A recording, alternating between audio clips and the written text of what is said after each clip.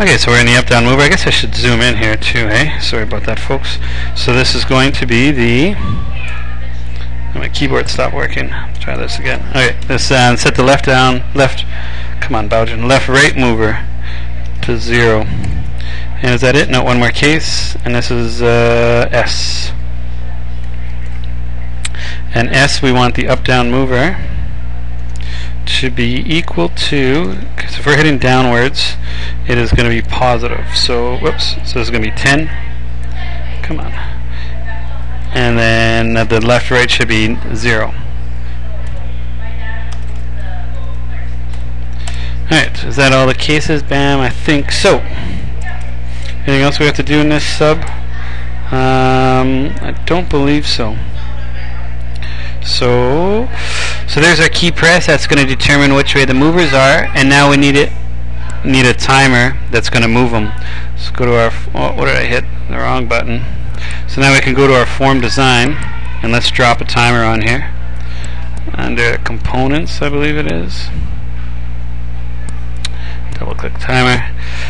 Naming conventions, often I will go timers are TM. So TM, and this is going to be the snake mover. I find the speed I used before was 50. Let's see if that's a good speed. Now inside, let's double click to get into the click event, or not the click event, sorry, the tick event of the timer. And all we're going to do is decrement the snake head by the left-right mover and the up-down mover. So, what's the name of our snake head? I guess it's snake at spot 0. And it's always going to be spot 0 because I'm always going to move the head, and the rest of the body is going to follow suit. So dot top plus equals up-down mover, and snake at spot 0 dot left plus equals left-right mover. That should do her. Maybe in the form load we'll turn on the timer. Timer, no, what did I call it? TM snake mover dot start. And I believe that's it. Let's see if this works. So we'll play this. And there goes our snake. It's a little sketchy, it's a little fast. So maybe that interval's a little too fast. And okay, we didn't put anything as far as what it's supposed to do near the edge, so we can do that later. So we got our snake moving, and we created the head, the timer. Let's drop that timer into the snake stuff. Oops, so let's grab it and just move it into the snake moving stuff, so just to keep organized. Alright.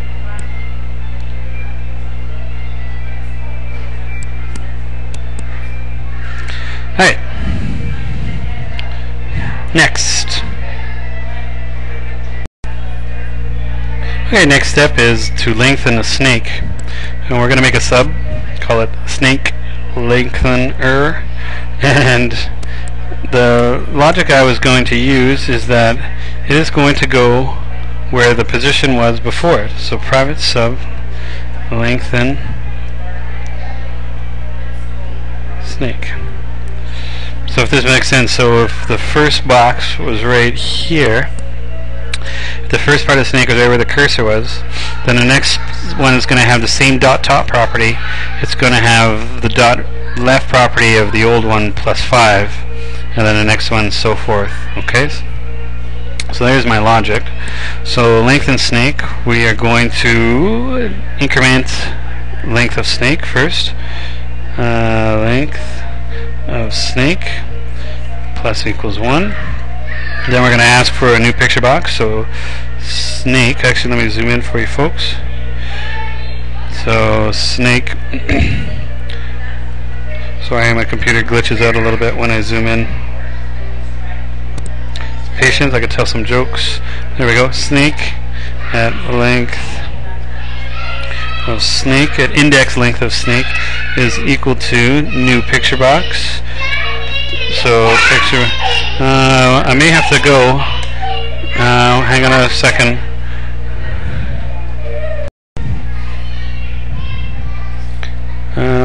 Where was I here? Oh yeah, zooming in. Kids are Pretty excited. Okay, anyways, we're going to have a width statement because we're creating a new picture box. So width, there we go. My computer glitched out again. Now that's, whenever you're using width statements, it's the object. In this case, snake is the object. And so it's an array at index length of snake. And then enter, and then everything that goes inside the width here is going to be connected to this object. So we're just giving it properties here. So dot height, and that was 10. Dot width, and that was 10.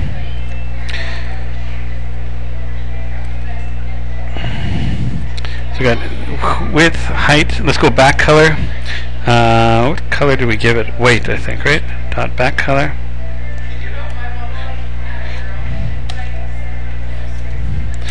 And then let's give it the dot top. I'm just going to give it the same dot prop location on the field as the snake before it. So that's going to be the head of the snake in this case. But it's not always going to be the head of the snake. It's going to be the one right before it. So the object is snake, length of snake, length. If I could type, this would be awesome. Length of snake minus 1. And then the dot left. Oh, it didn't like that, eh? Oh, dot top, because it's the dot top of that snake. And then the dot left, let's give it the snake at length of snake, same deal, minus 1, dot left. But let's, because then it'll be right on top, let's just add 10. So let's just go plus 10. Okay, so we gave it a height, a width, a back color, a top, a left. I think that might be it. Let's get outside the width, and same as before, we have to give it properties. Who gives it the properties? The form. What's the form called? Me. Me.controls.add. And who are giving the what's the object that we're giving it to? This is snake at length of index length of snake.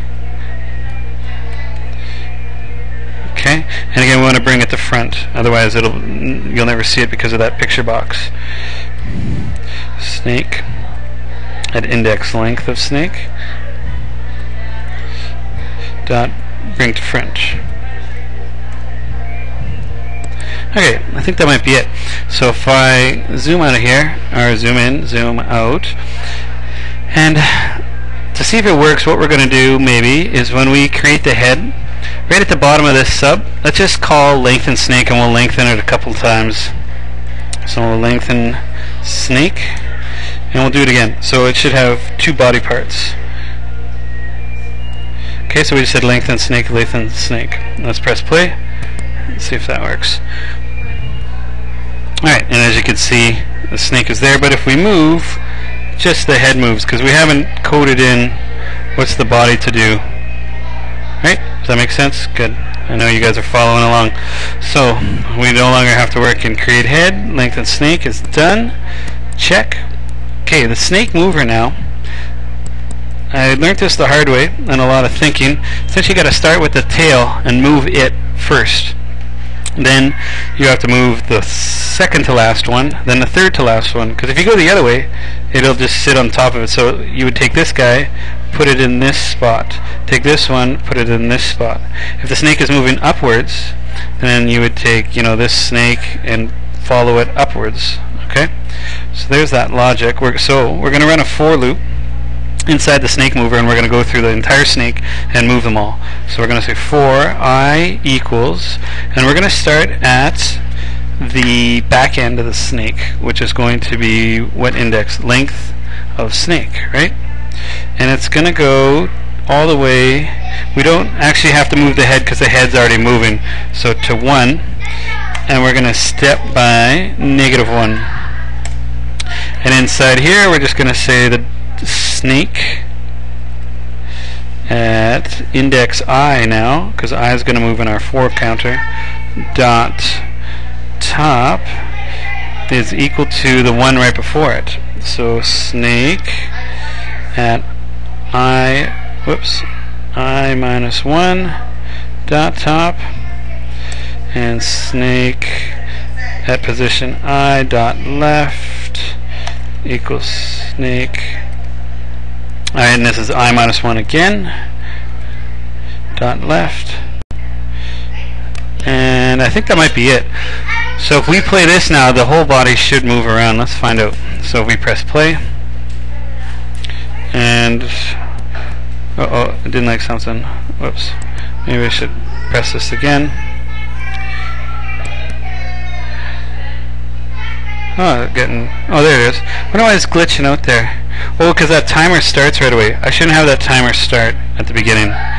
But there's our snake moving around, right? So I should have the timer start with a button, because if I press play, if you watch it, the snake is there. No, it wasn't there. Anyways, it's there, but because the timer is instant, this gets executed. Therefore, you don't see the body of the snake. All right.